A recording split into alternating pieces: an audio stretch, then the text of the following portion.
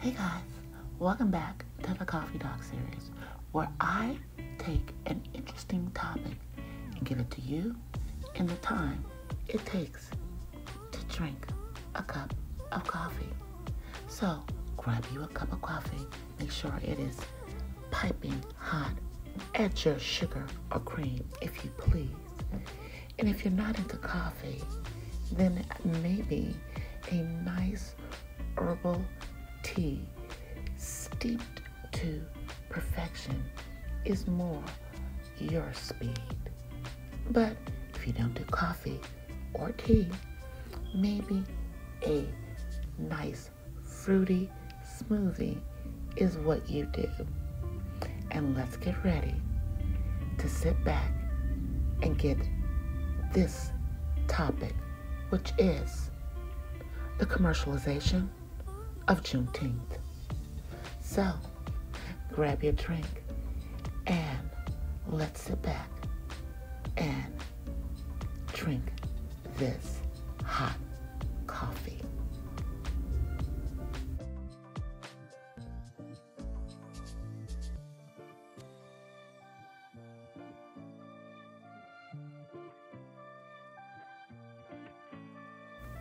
Juneteenth, celebrated on June 19th, marks a pivotal moment in American history.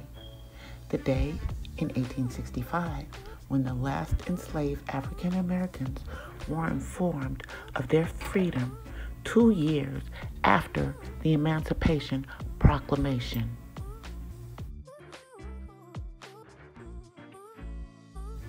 Originally a day of reflection, celebration, and community gathering among African Americans, Juneteenth has evolved into a broader cultural event.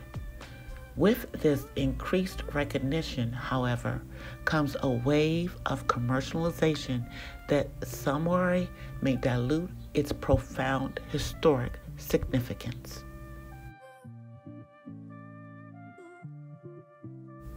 In recent years, particularly following the widespread protests against racial injustice in 2020, Juneteenth has gained significant attention, not only as a day of celebration, but also as a potential commercial opportunity.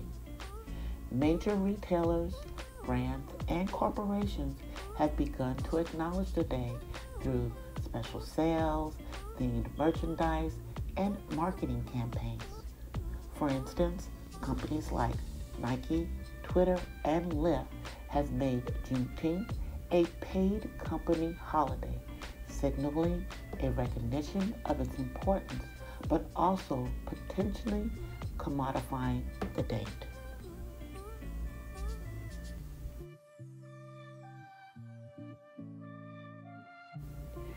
The primary concern with the commercialization of Juneteenth is that it risks overshadowing the day's historical and educational value.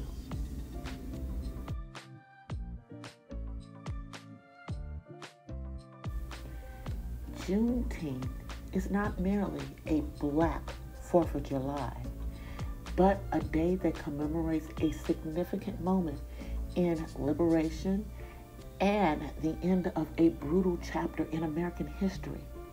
The commercial narrative can often reduce this rich history to mere slogans and sales, detracting from the opportunity for reflection and education. Now, it may sound silly to y'all, but I remember a time when there were not Juneteenth sales, but I don't remember a time when there wasn't a Father's Day sale, which falls close to Juneteenth, or a 4th of July sale. And I'm not discounting those days, but the importance of Juneteenth is being lost with the commercialization.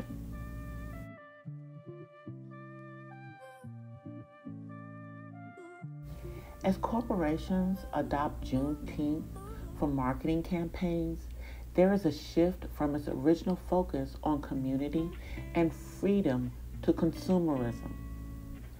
This shift can trivialize the day's significance, turning a solemn occasion into another opportunity for consumer spending, similar to what has been observed with other holidays like Memorial Day and Christmas.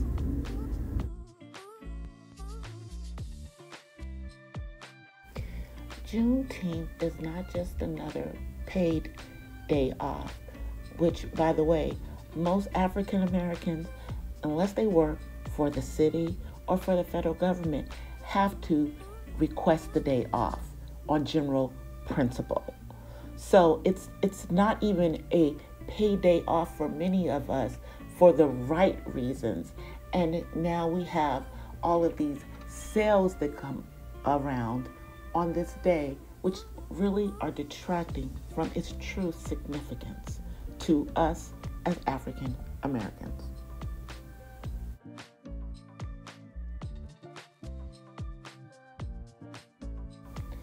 The involvement of large corporations in Juneteenth celebrations, while potentially beneficial in terms of awareness, can often lead to a loss of authenticity. Celebrations that once centered around community gathering, local history, and genuine reflection may give way to corporate-sponsored events and merchandise that lacks connection to the historical roots and cultural significance of the day.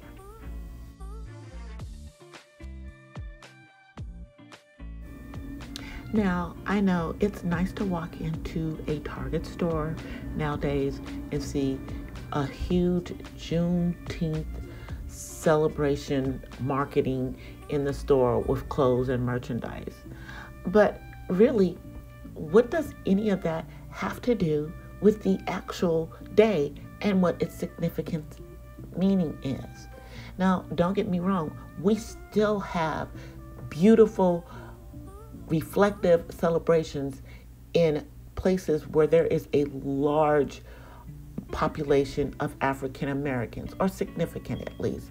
You know, let's not forget that the huge celebration that actually happens in Galveston, Texas, where this day comes from, and across the state of Texas, along with other parts of the country like in Leimert Park in Los Angeles, Inglewood, California. You have the huge celebrations in Chicago, New York, DC, Atlanta, New Orleans, and the list goes on. But yet and still, this commercial presence is taking away and detracting from the true meaning of Juneteenth. Here are some things that we can do to counteract the effects of commercialization. Schools, universities, and community centers can emphasize educational programs that explore the history of Juneteenth, the Civil War, and the broader struggle of civil rights. Understanding the depth of history associated with Juneteenth can foster a greater appreciation that goes beyond commercial interest. Local government and organizations can focus on community-centric events that prioritize historical reflection and cultural appreciation over commercial gain. These events can include lectures, exhibitions, and performances that tell the story of Juneteenth and its relevance today. As Juneteenth becomes more widely recognized, it is crucial to navigate this fine line between celebration and commercialization. By focusing on education, community, and meaningful acknowledgement, society can honor the true essence of Juneteenth while ensuring its profound historical significance is not lost to commercial interest. Now, I hope that you guys enjoyed this discussion about the commercialization of Juneteenth on Juneteenth. I am right now going to go and do my reflection on Juneteenth.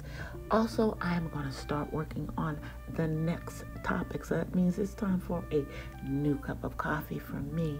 I will leave some of my resources down in the comment section description of this video. If you really like this, go ahead and leave me a comment in the comment section so we can continue this discussion. Now, if you're not already subscribed to my channel, go ahead and hit that bell and subscribe. Also, follow me on all my other social media.